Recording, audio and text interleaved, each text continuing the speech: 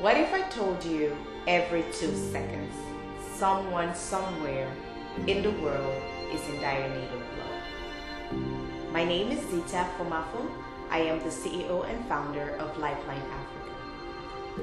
We are a not-for-profit organization with a mission to chart a course to better health, one community at a time. Back in 2018, my dad fell seriously sick and lost a lot of blood.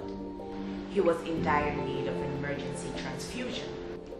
And despite the fact that we could afford the best quality care in Douala, Cameroon at the time, he wasn't transfused until 10 hours later. In that moment, I began to envision a better healthcare delivery system for Africa. I did a lot of research, I asked a lot of questions, I took a trip back to Africa, to Cameroon, to further understand the challenges the system is facing. And in that moment, that's when I started my journey with Lifeline Africa. To get more information about what we're doing in the communities we serve, you can follow us on our social media platforms, Lifeline Africa, or visit our website, www.lifelineafrica.com.